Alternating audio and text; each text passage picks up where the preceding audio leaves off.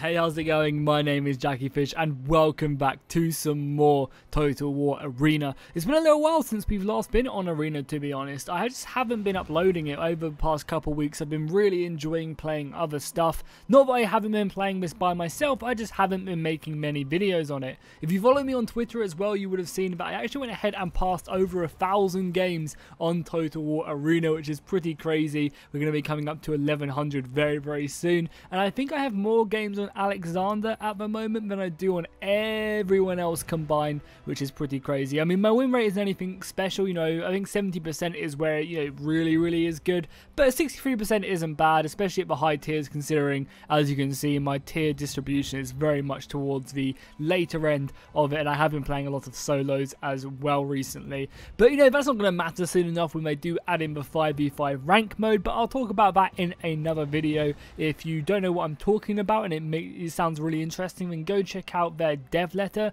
They went ahead and did yesterday or last week even.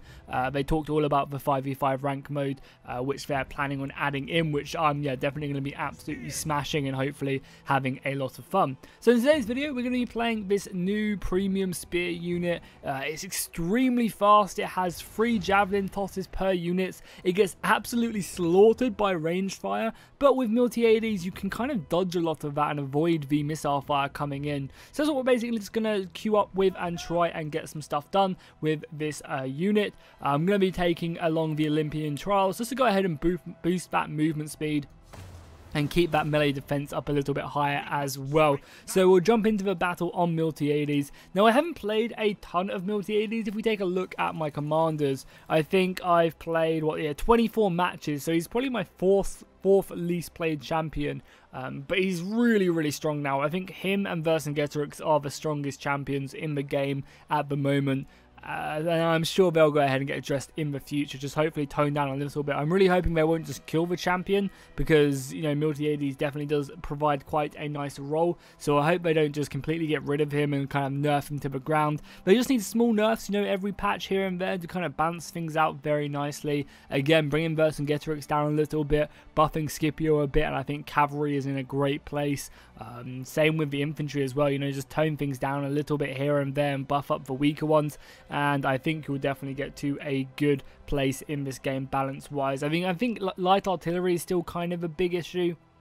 It shoots extremely quickly and does far too much damage to every single unit, and I think that's my biggest problem with light artillery in the game in the current patch, is that this game is all about counters, right? You know, sword beats spear, you know, most of the time in situations. Pike beats all infantry, archers can take away some lightly armored infantry, spear beats cavalry, cavalry beats archers, etc, etc.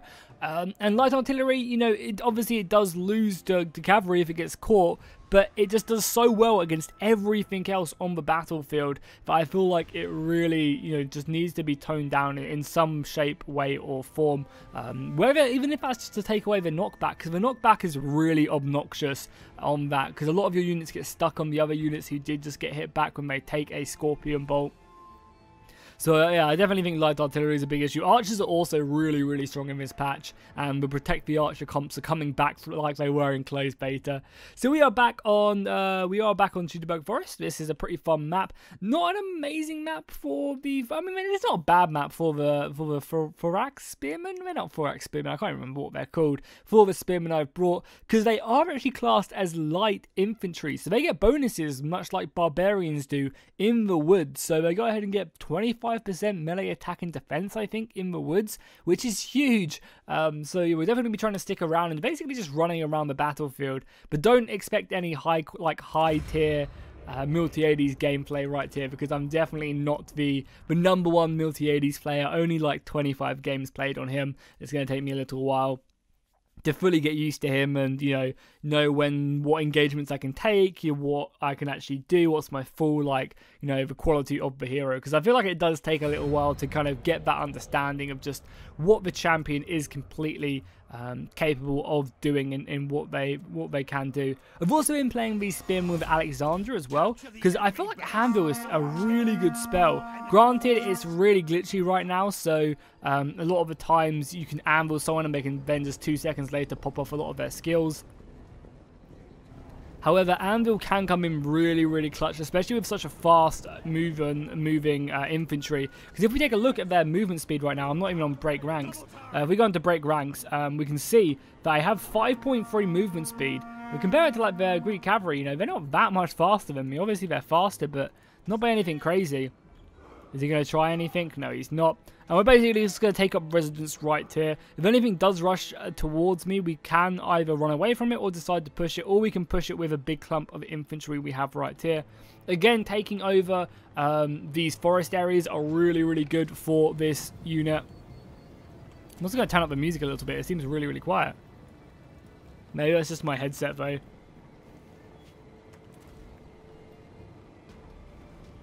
Taking over forest areas are obviously really beneficial for us because we can go ahead and use that bonus we get. However, you know, we do get killed very quickly to missiles, so we have to be, you know, extremely careful. But it does look like we have, what, 4 players over here, so I think this is more than safe to go ahead and push, and we'll try and take this watchtower right here and secure the vision. There we go, missiles. That's exactly what we're trying to avoid. So let's just simply push back a little bit. We'll let our teammates move up. The dogs have to be very careful of the missiles as well. That's for sure. I'm going to at least try and hope that he gives up a barrage, maybe. Because if he can barrage someone else, then we can obviously then not take as much damage. The cavalry's going in, and the cavalry's just going to go and smash them. That is perfect right there. Okay, time for us to move in, and we'll use this unit to go over as well. Try and come around the side. They should pour in there, and we should go in there. We should also be using our infantry charge, honestly, just to move around the battlefield, because it is such a short cooldown, but we can use it just to simply move around. And if I would have maybe used it already, we could have possibly have cut these guys off. So we're going to pop up here very soon. We've got our dudes over here. So again, this unit really isn't a unit you kind of want to be fully on engaging. I mean, I'm going to be doing it here just because we have such a good advantage. Oh god, yes. Hello. Hello, slingers. What are you doing there, boys? We'll push in here. Are you guys coming in? You are perfect. Let's go ahead and select our general. Let's charge him in. You guys need to go in there. That's perfect. Do we want to fear anything? Maybe. I'm actually going to leave them slingers now because the slingers shouldn't be able to go up there. We're going to try and fear one of these infantrymen here, and we're just going to try in and get in here and kill this cavalry. Make sure we use our new strike abilities. We'll throw him right there. More of our dudes coming in, which is perfect. We obviously have to deal with this Germanicus coming over, but let's just try and finish off this cavalry really quickly. Fear's about to run out on that unit, so let's go ahead and pop another fear. Just try and make sure we rout these guys, and we are clumping up our units very poorly right here, but we kind of have to. We're going to have to turn around now, probably form into a phalanx. In this patch, phalanxes don't actually cause friendly fire anymore, so we can actually have a pretty gnarly defensive formation here. This guy should not be there, though. So yeah, we're holding them there. Make sure we kind of shuffle back. And this isn't really a good situation for us because, you know, we're not going to hold up against like a Vengeance or something. Has he popped Vengeance? He has. So we basically just want to back up there, get our infantry out of there, maybe try and swoop around a little bit. Oh yeah, we're getting hit pretty hard.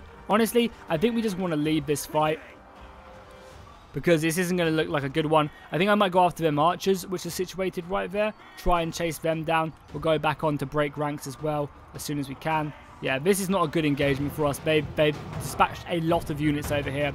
So we're going to push back, try and deal with these archers maybe, and then either go to the center or do something else. I mean, I haven't even used like any of my javelin tosses yet either, which is really bad because the javelin tosses do a lot of damage. Let's take this unit and go this way. I need to get very much in the habit of just clicking units no matter what. Or no, selecting my units through the number keys. Just like, even if it is like a painstaking process of being really bad at first, it will help out so much in the long run. Now, obviously, like sometimes when I'm trying to select more than one unit, it's good just to, you know, use that. But whenever I'm trying to select one unit, I should be using the keys. And we'll go ahead and fear these guys, meaning that we should be able to catch them up. We don't actually have our abilities up yet, which is fine. You know, our charges or anything. You guys just go in there. Then you guys go in there. Like so. We don't have a charge back, but we can go ahead and fear this unit. And there you go. You just see like the power of Miltiades. You know, with catching these missiles, taking them out. We'll bring in our one unit as well there. Yeah, so nice. We managed to take out a big portion of their archer forces. They've got their reinforcements coming up. But ideally, I just want to kill these guys and then get the hell out of here. Nice. Let's go and just fall back to the center. We don't really want to be in this situation. Even though he doesn't actually have Vengeance anymore. So if he wants to push, he can. No, he's going to fall back, which is fine with me. We've got a lot of archers here as well. So I guess I'll stick around with these archers just to go ahead and keep these guys safe. Again, they have missiles here, but I know there's not a lot of them. He should stay with us, honestly. Because I know this Germanicus doesn't have vengeance. You know, if we're just pushing, I can probably protect these guys quite nicely. Yeah, as you can see. Oh, he's actually coming at me. Oh, God. This guy's just, like, giving up now. But we'll just run him down. Obviously making sure that we keep this guy safe. That's a beautiful barrage going in right there. Hopefully, we'll just decimate these units. And we'll stay here. Probably just form up into phalanx with this unit and throw javelins as well if we can. We get a small javelin toss off. Let's go ahead and bring around our third unit as well. And we'll probably just outflank these guys. Make sure we use our strikes as well. So missiles have also been changed not to deal much friendly fire anymore. Which is a pretty interesting change, honestly. And we'll come in here and hopefully just be able to rout these guys. We'll come around here. Obviously need to bring back this phalanx a little bit as well. I mean, obviously we want to keep up with pressure, but make sure that fear just resets on him. And then this fear can go off from this unit. I know we're at 100 fatigue right now, but I think it's kind of worth it. Make sure we constantly use our strikes as well. As a cavalry player, I'm finding it quite hard to keep on top of my cooldowns on my strikes, honestly. Because the cav cooldowns are very, like, more situational. We'll just do that as well. So nice, managing to get some good kills. I mean, look at that, 4,000 aggression. It's the YouTuber luck right here. Whenever I'm playing a game and I'm recording it, I tend to do pretty well. I guess because I'm thinking about my moves so much more. And I hope this is fun to watch as well, because I know that I'm trying to obviously do a lot of micro and not doing as many cinematics, but I guess that's what the replays are for. So they are trying to push towards our base, and they are capping very quickly. We're probably going to lose this, because no one else is close. I'm the closest right now, and I'm pretty far away, honestly. I don't know. I might get back here in time, and I have my javelin tosses as well, so it's not all bad, but they have a lot of reinforcements coming in. We just have to hope we can get here in time and get a javelin toss off. I ideally don't want to go through the woods either, because it will slow me down, and I don't know if it's like a net negative. Like, if I go in the woods, is it quicker to kind of take that direction or just go round? I think I'm going to get back here in time, only just though. We have the archers rushing back as well. My charge is going to be back very soon. Oh, and he's running towards me. This is perfect. If he ran away, we might not be able to catch him. But I think we're going to. Come on, come on, come on, come on, come on, come on. Decap, decap, decap. Throw your javelins. Throw your javelins. Oh my God. Yes, we did it, boys. Fucking hell. That's what I'm talking about. We don't have our charge left, so let's bring back unit left. Let's bring them back. Go ahead and attack there. They popped hold the line, which is fine. We have feared these guys, so they are going to be running. And we're just going to come in the side here. Probably do some good damage there in the side. You guys are still fighting. We have fears left. We don't. Make sure we try and charge into these Falksmen. Falksmen will probably be doing pretty decent against us, honestly. Because they do get that bonus against the shields. And as you can see, our infantry do have some pretty massive shields on them. Let's make sure we constantly keep popping off these. Like so. That unit does have its fear back, but I don't think hold the line still on. Oh, we can actually route them even through hold the line, I think. And we have our fear back very soon as well. Now, again, I'm not really like 100% sure when it's good to take off break ranks, because it is only a minus 14% melee defense. So, like, I feel like half the time is kind of worth it just keeping it on, because it gives you such a nice bonus to melee attack. Now, the charge defect is kind of annoying, but I mean, I guess when I'm fighting like a vengeance, but like I think like a lot of the times you take it off are just engagements you shouldn't be taking anyway. So you should be trying to avoid that. Okay, cool. Let's go ahead and cap their base then, because we've got this. They should have a unit or two left remaining. I want to go get myself some cap points, because this is turning into one hell of a game. I mean, look at that. 5,000 aggression, 2,000 decap, 2,000 support points. That's pretty juicy. And we haven't even used any of our... Well, we used some of our javelin toss there. What a legit game. I'm very glad that we went ahead and recorded this. I'm hoping that their last spear unit is hiding somewhere, so I can go ahead and get a ton of cap points as well and push for a naughty high score. And one of the beautiful things about this premium unit is that it obviously doesn't take any cash to replenish it, and it also goes ahead and gives 50% more experience or rewards overall, which is juicy as hell. And I mean as well, like, it's not like this unit is like, it's not like this unit made me get this score. I think we played very, very well this game, honestly. I know I'm shooting my own corn. Oh no, don't kill it! Don't kill it! I want cap points! Don't kill it, please. I just want my cap points. I want to have a juicy high score. Cause we can get, if we were, for example, to get the entire cap, we would get something along the lines of, I don't know, like, we can probably get a 3,000. Yeah, it's 3,000 cap points. So we'd have like almost 14,000 score plus 600 for capping. It looks like they're going to kill it, both. So we'll just get in as soon as we can. And also, something if you didn't know, you actually get an additional 600 points from just winning the game through capping. So if you're like, if you can win through capping, it's obviously a lot better because you get them extra 600 points. And I see a lot of, like, I think new people complaining about base capping when they do end up getting ninja capped. And to be honest, like, it's a big part of the game. You know, this is a strategy game, and if the enemy like are going to be losing on numbers, it makes sense for them to try and go for that cap. And if you are winning on numbers and you are winning the battle, then it makes sense for you to make sure that you can defend your base and scout. Scouting is so important. Are they killing that unit? Yeah, they are. That's unfortunate, but I mean, what a game. What a bad boy game ever. Oh wow, 6,000 aggression almost, you know, 11,500 point. One of my better games for sure. And look at that, that wasn't even a daily right there. That wasn't even a daily, and I got 3,000 experience, 1,000 free. So basically like 4,500 XP. That's a naughty game indeed. 5,000 aggression. I will take that all day long. Very happy with that. And again, you can just go ahead and convert this so I can spend it. I did actually have over 100,000 free XP saved up from just messing around with premium units and converting my XP off like of my my cataphracts and stuff. And I ended up spending, I think, something ridiculous like 60,000 of it on getting, if we go to Alexander, on getting this buff right here for 20 seconds of recharge time, which is a lot, don't get me wrong, on Anvil. I think I must have spent like 60, probably 60,000+ experience on getting it. It was just ridiculous. But now everything in this tech tree is leveled up besides the 2 seconds off of Wedge, but I just, like, there's just no point really doing that right now, especially as well when they add in the 5v5 rank mode. That's probably all I'm going to be playing besides doing dailies. So again, and that's going to be locked at tier 5. So because that's going to be at tier 5, or at least that's what they're saying they're going to be doing, obviously that might change. You know, you don't really even need much of this anyway, which is, I think, is good.